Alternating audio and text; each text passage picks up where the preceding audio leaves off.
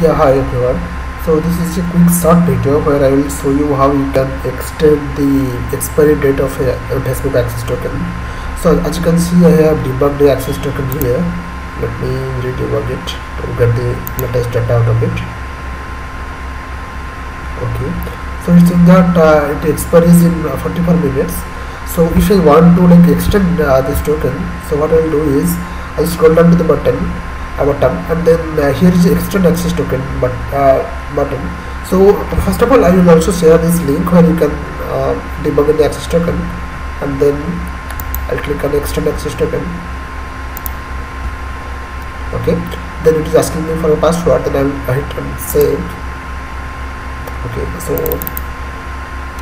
I just listed my password, let me submit it again. Okay, so it's saying that new long name access token will expire on April 18. So as you can see, it's February 17 and the token is now live for April 18. So that's how much. Thank you.